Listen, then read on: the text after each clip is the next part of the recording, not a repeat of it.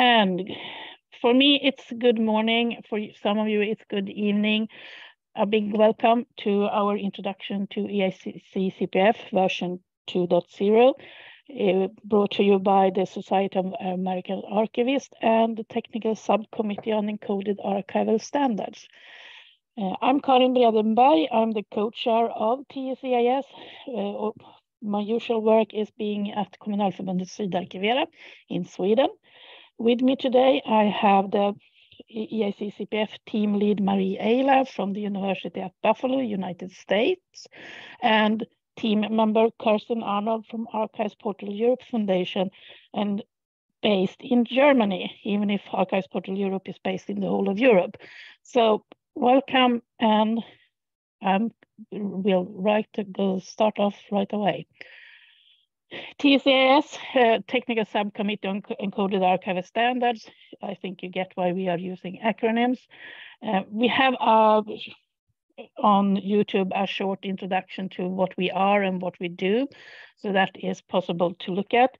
The presentation that we are using is already uploaded to GitHub, so it's possible for you to use that one to click on the links. You need to download it because the links doesn't work in when you view it on GitHub, but it's there for you to use. At the same time, we are available in a lot of different places. You will hear about some of them specifically today, but use the links in the presentation. The work we do is following, we work with standards, we create the standards, and we are following a couple of revision schedules. So everything we do, we have an annual rolling revision cycle for minor releases. That's something, that's part of the maintenance we do. At the same time, being in with the Society of American Archivists, our mother committee is the Standards Committee, and they have a guideline that every 5th year you should start a big and major revision of your standards. So that is what we have just finished with EAC-CPF. At the same time, what we do is that in TSEIS we have design principles. We have put up principles for how we design our standards and our XML schemas. And I'm just going to point you to the first one, simplicity comes first. Everything should be simple to use and implement. So that's our primary goal. The other 9 principles, I will let you read them on your own, but you will see during today's presentation that simplicity comes first has really gone through all the work we have done. Getting everybody on the same page means that we decided that a short introduction to what EAC-CPF is. So the acronym stands for Encoded Archival Context, Corporate Bodies, Persons, and Families.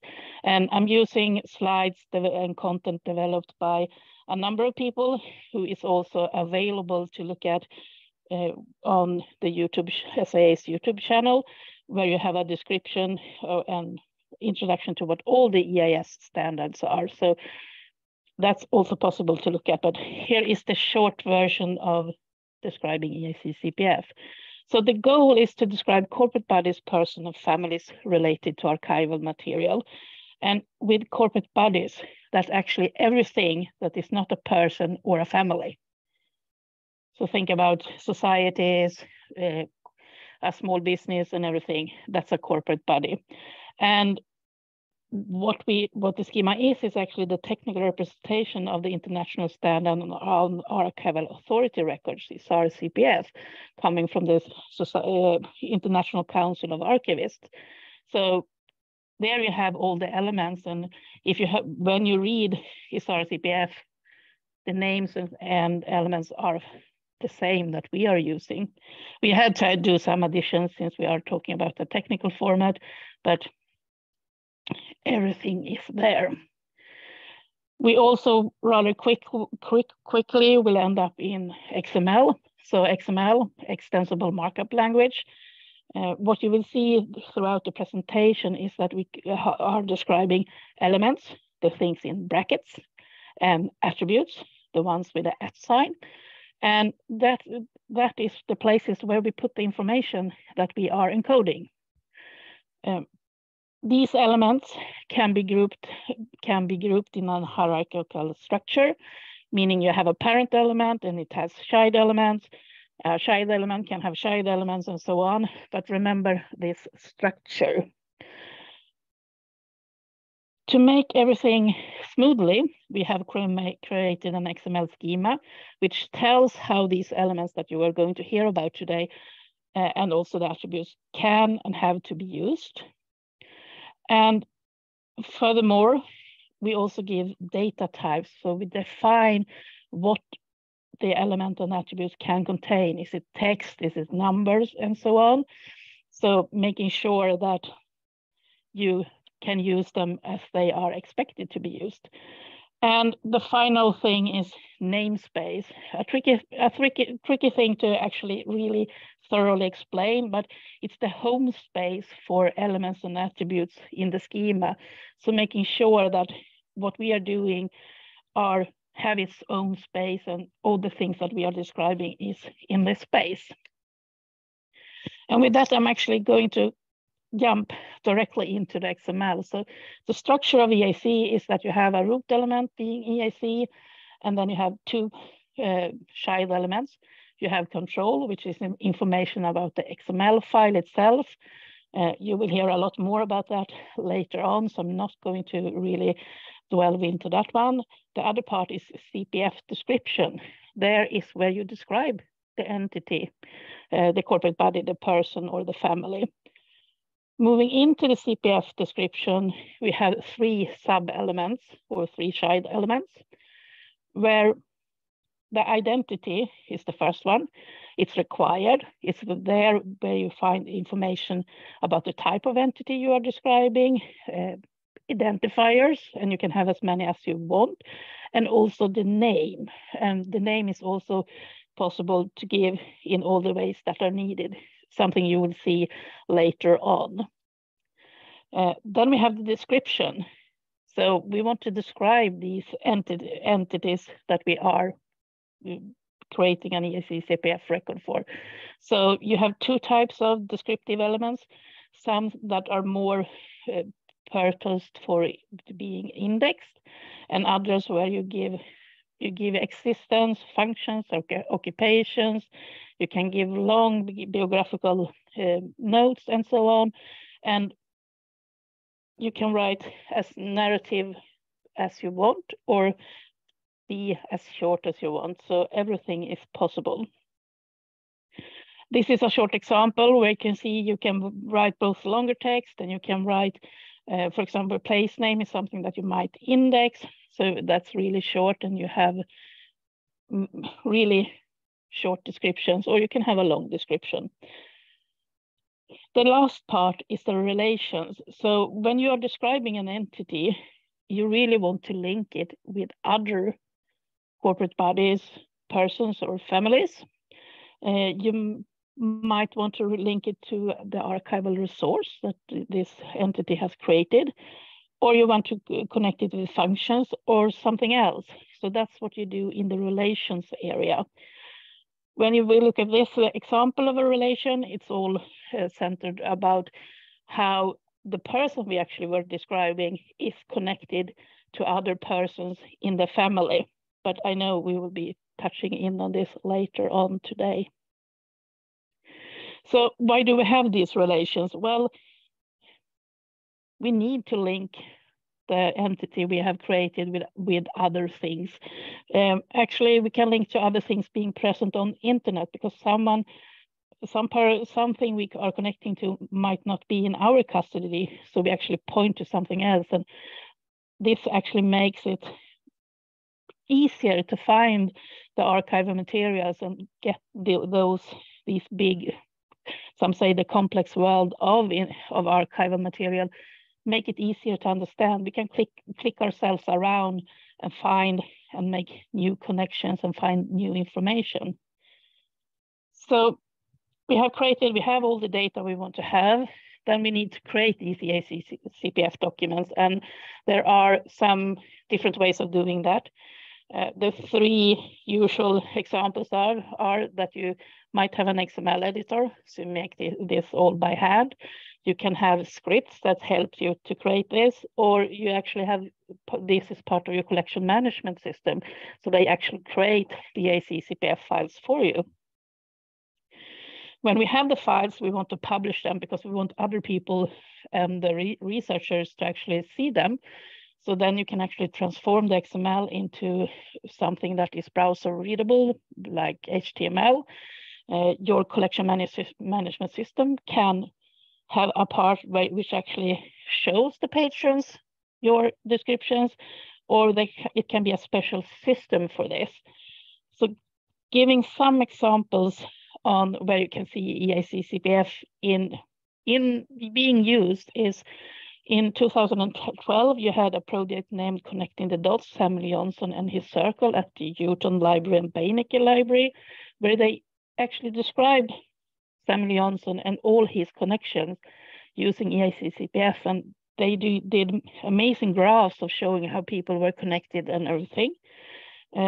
We have SNAC, the Social Networks and Archival Context, which is present in the US, where you also have other people or other countries have supplied information. There you also can see people and how they are connected. And they are using EAC-CPF as the format for describing the people or all the corporate bodies or families. And the last one is actually Archives Portal Europe, where all the archival creators have an EAC-CPF record showing you the information about the creators. With that quick start and loop into EAC-CPF, I'm going to hand it over to Marie and Kirsten. So I know Marie is starting. Please take it off. And just before I do, in case anyone came in a little bit later, I'm going to put the PDF, the link to the PDF of the slides one more time in the chat. As Karin said, you'll have to download the PDF to click on the links, but then you'll be able to see this. So the focus of today is on the updates and how everything works. So I'm going to be very brief to summarize the revision process. So just for context, we're at just over 10 years since the adoption of the original version of EAC-CPF, which was in 2010. Slide. Yeah, the first major revision, which the team began working on in 2017, they released, I say they because I hadn't joined yet, released a minor update the following year and then placed a call for comments on that version. So the resulting overhaul of the standard was submitted to the Standards Committee and the SAA Council earlier this year and approved in August. The overall goals for the revision were to simplify where possible, align with EAD where it makes sense, implement features and solutions based on user feedback, and clearing up any unused components. And you can find a very detailed explanation of the revision process on the EAC-CPF website. On the sidebar menu, there's EAC-CPF 2.0 background. If you go to that page and click on revision notes, you'll see a very long, detailed explanation of the process. But I'm going to give an overview of some of these changes.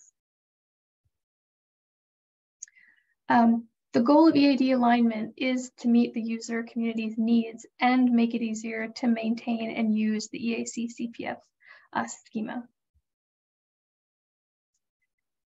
So as part of this alignment with EAD, some elements were renamed and some were renamed to be more precise. So ideally, these changes make the schema easier to use and understand. Also, as part of the alignment, some elements were removed or replaced, sometimes by a new equivalent term and sometimes by transformation. So it would be a combination maybe of an element and attribute now to represent the same information. To simplify, with regards to elements, EAC-CPF 2.0 bundles elements in these two ways. Elements of the same type can be bundled with a wrapper as plural elements, and elements with different concepts can be grouped in element sets. And we will see examples of these as we go. Further regarding the simplification, there's a prescribed order for elements within the parent element, so prioritizing required and non-repeatable elements. Restrictions were relaxed for some element content and attribute values. So these are just some examples. For the element agency code, the ISO constraint is relaxed to text. And for the country, language, and script code attributes, the ISO standards constraint is relaxed to name token. I will mention a couple more things, but we'll be covering again this in more detail, starting with control. But these are some examples, and we'll have some examples of encoding, but these are some examples of how the new attributes align with EAD. And these optional elements as well.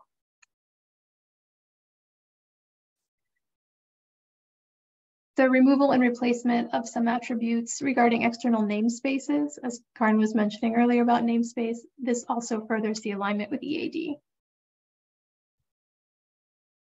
And finally, there are these 5 new or replacement global attributes. We'll have a detailed explanation of internal and external referencing later, again with examples. So I will just move on to Kristen to start with control. Okay, thank you very much. So Marie gave you the quick overview. We're now going to dive a little bit in more detail into specific sections of EAC-CPF, respectively, specific types of information that you might want to encode. Next slide, please. We're going to start with control. And Marie already mentioned that we have transformed some elements into attributes. Specifically in the control section, where we essentially kind of have all the information that we need to manage the EAC-CPF file in itself.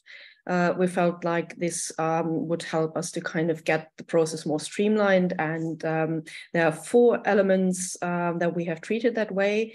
So we've got the maintenance status and the publication status, so that is telling you something about the processing stage, so to say, of the EAC-CPF file. And next slide, please. And then we have the maintenance event type and the agent type. They are both in the maintenance history of the EAC-CPF file. And all 4 of them currently come with a list of limited values. And you can see with the asterisks that we are already kind of reviewing this again, because next to the EAC-CPF revision, we also have started a major revision of EAD.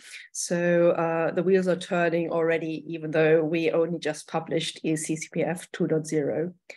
Next slide, please. We also have a few new attributes and possibilities to internally reference from one part of EAC-CPF to the other. And in turn, that results into some sub-elements of the control section being emphasized more. So ideally, you would kind of use the control section, for example, to provide information about any rules or conventions that you have been following by creating the EAC-CPF instance, any sources that you have used, and then also kind of detailing who was involved in the creation or later on the updates of the EAC-CPF file. So all of these elements now have an ID attribute so that they can be pointed to. And we have reference attributes that you will find all over the place in the descriptive part of EAC-CPF in order to point to those parts in control. Next slide, please. Just as kind of a use case and moving away a little bit for a second from the XML encoding.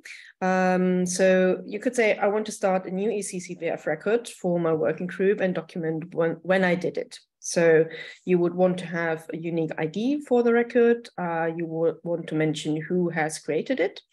And you might also want to record a date when it was created. And if you go to the next slide, we already see how this would look like in the EAC-CPF encoding. And that is essentially everything that you need to have. So all the mandatory information that you need to have when creating an EAC-CPF file in the control section. So you can see it's not that much. There are lots of other possibilities what you can include, but kind of to start with, you would have kind of relatively short control section with the main information.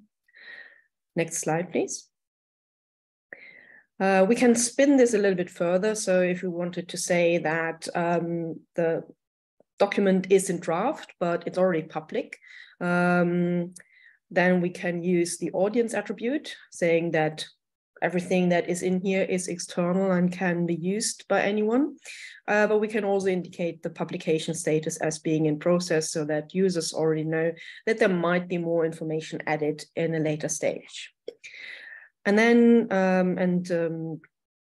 Marie already mentioned those attributes as well. I might also want to point to specific data standards that I'm using in the context of the record. So if I'm using a specific date encoding standard, like the ISO standard 8601 throughout the record, when, for example, talking about birth dates or death dates of the person that I'm describing, then I can point to that in the control section, which also helps in validation, but also helps others to understand how your data has been encoded. Next slide, please. This is how this would look like in control. So you can see there's just one element, the control element, and then all the extra information is essentially kind of packed away into attributes. All of these attributes are optional, so you don't have to use them, but you can use them. Next slide.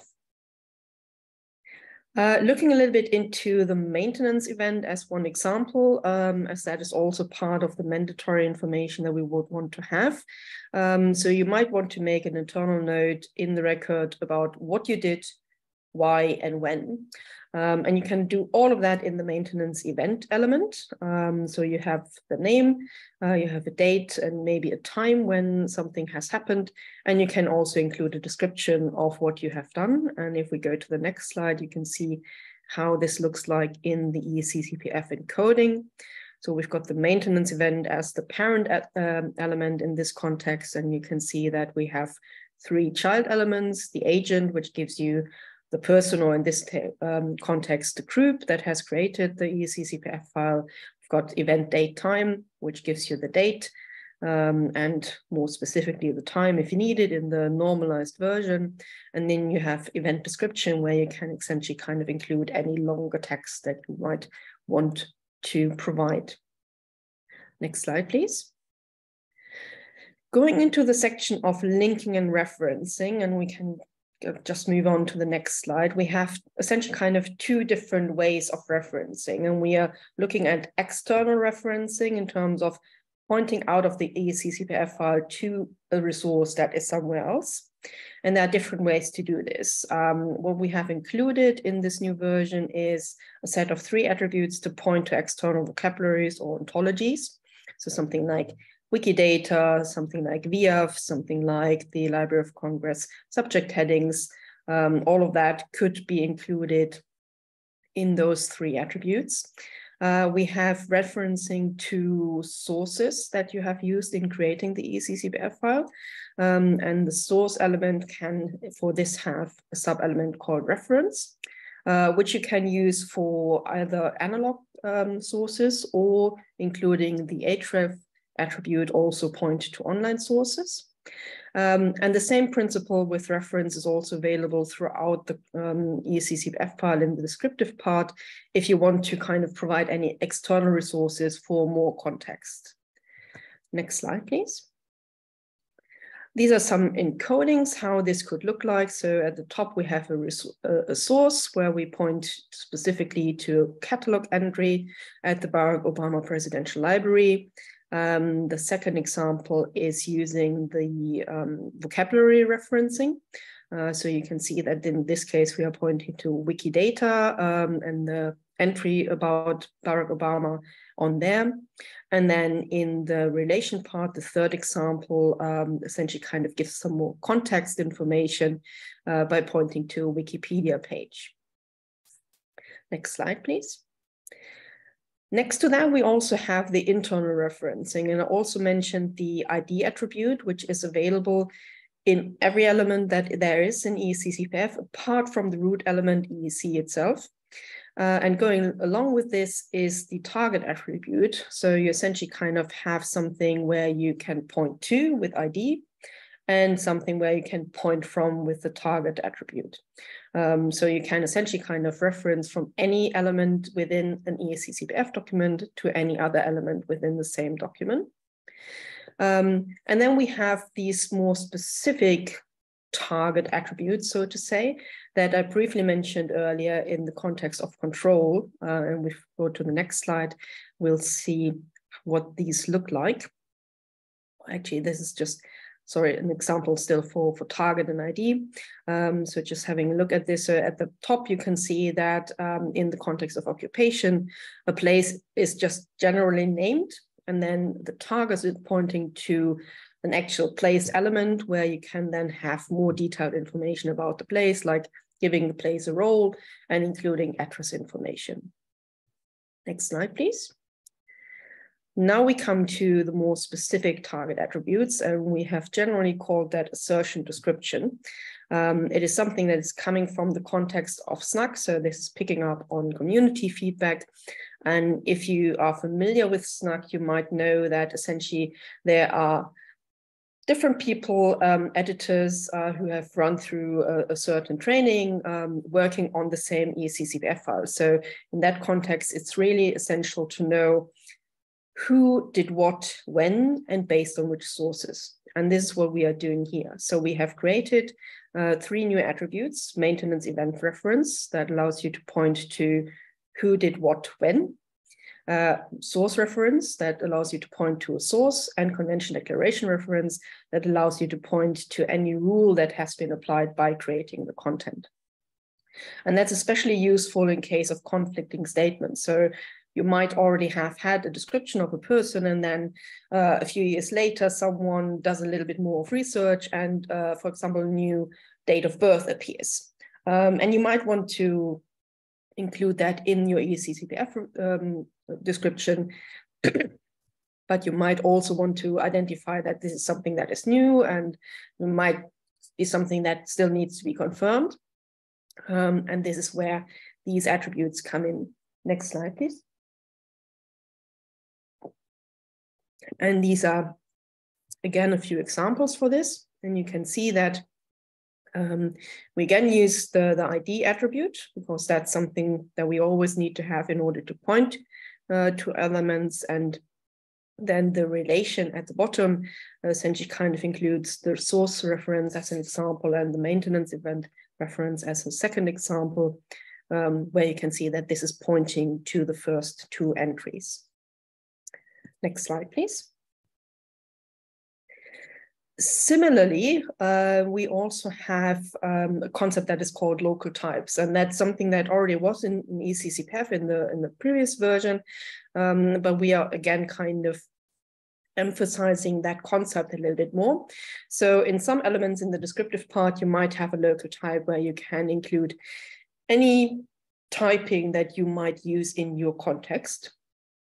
But as we also think about EAC-CPF as something that you might want to share, for example, in the context of an aggregator like SNAC or Archives Portal Europe, it's of course good if you can tell people what you actually mean by these local types.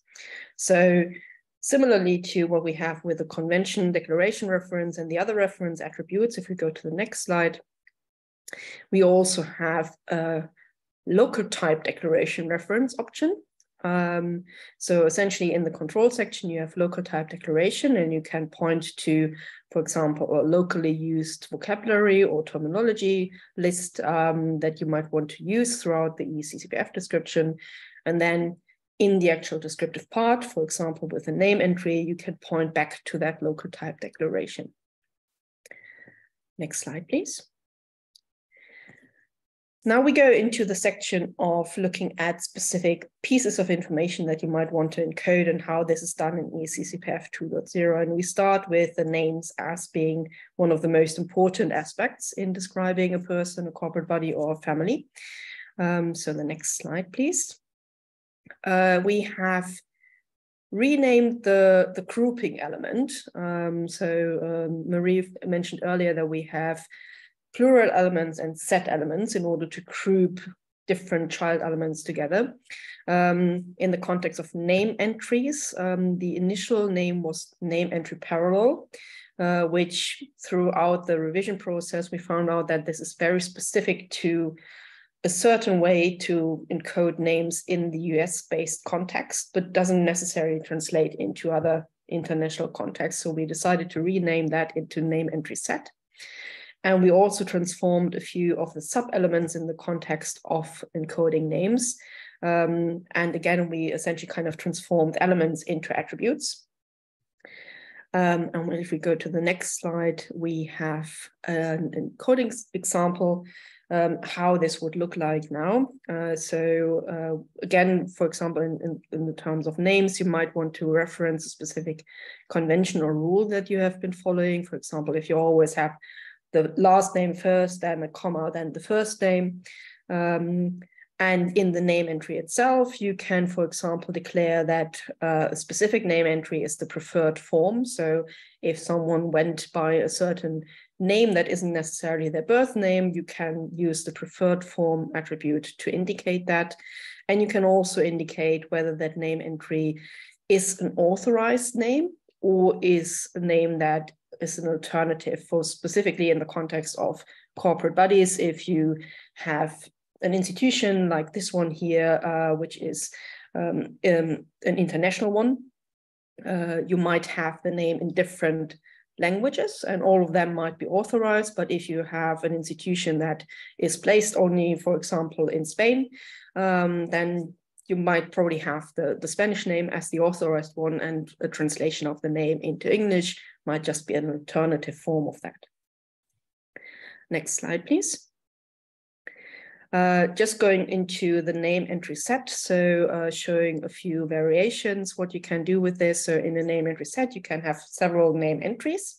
And for example, you can put name entries in different languages in there. So each language would have their own name entry tag, and you can kind of include specific information with regard to what type of language you have the name in.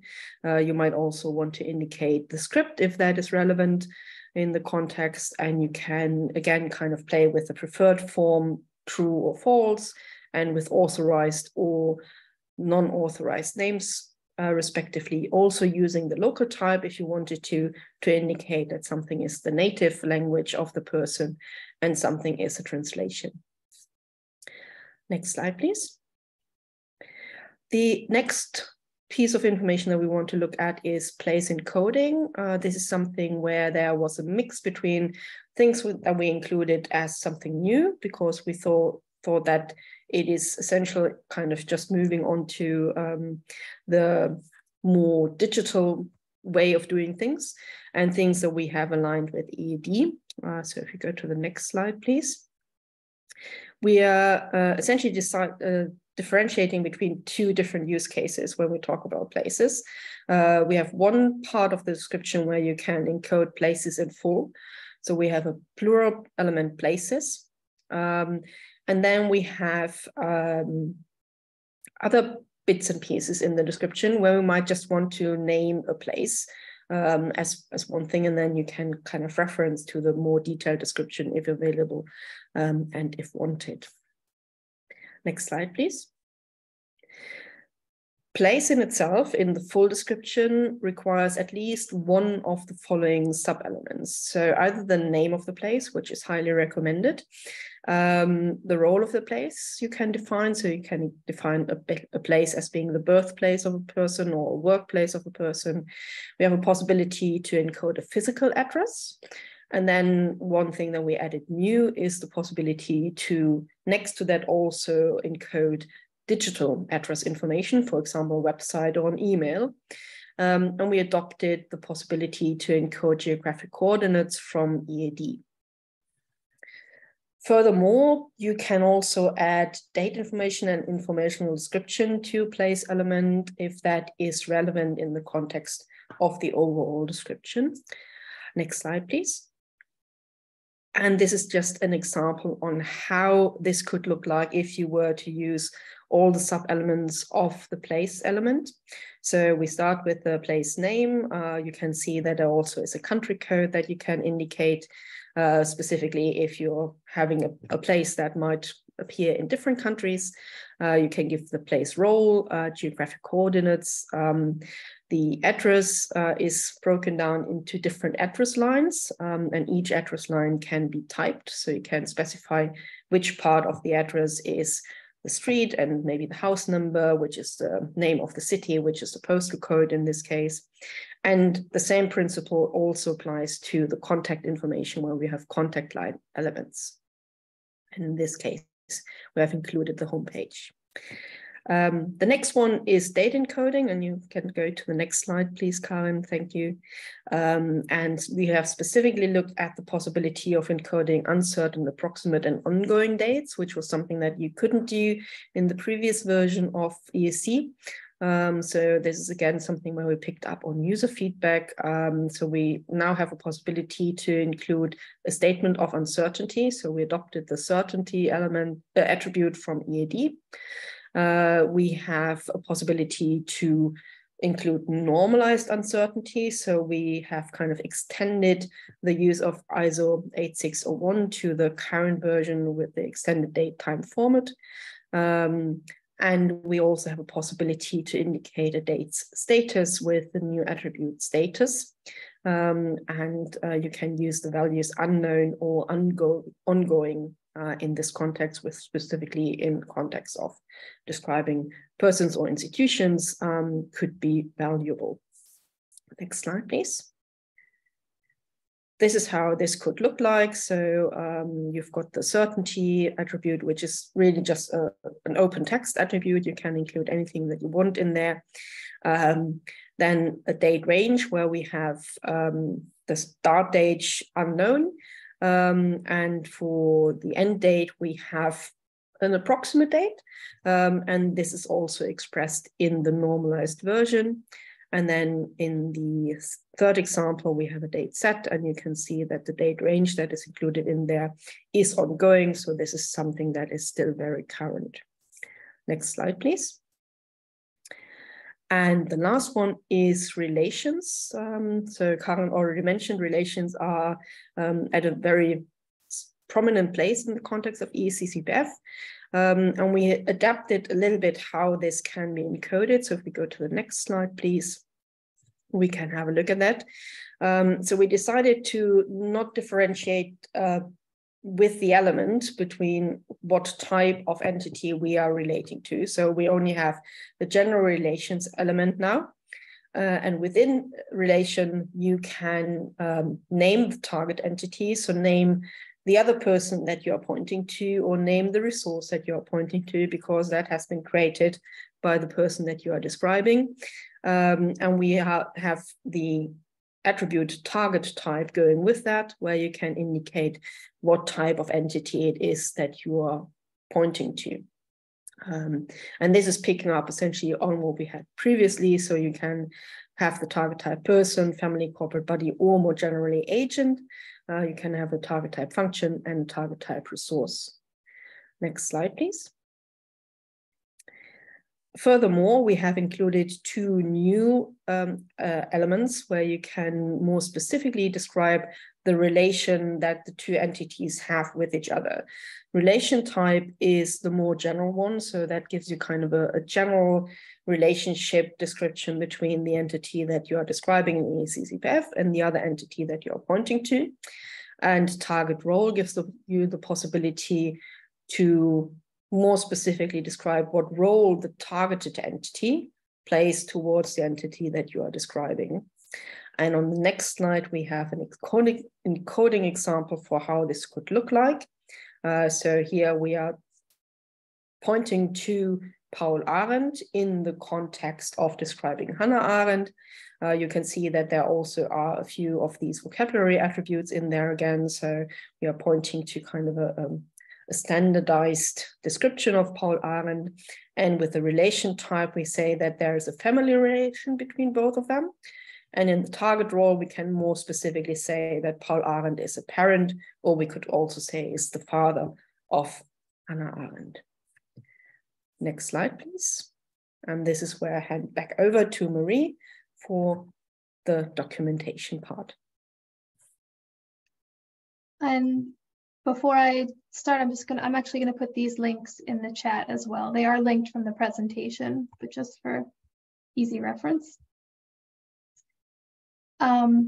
So this is a brief overview of the highlights and changes that we think will be most noticeable and useful to the user community.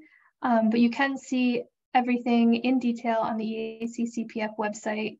Again, details of the revision, but the link to the tag library, the link to the EAS GitHub site, where you'll also find the best practice guide. So our EAC-CPF team member Iris has created a short tutorial video, which is linked there in the SAA YouTube channel, which shows you how to navigate through the best practice guide. And next slide.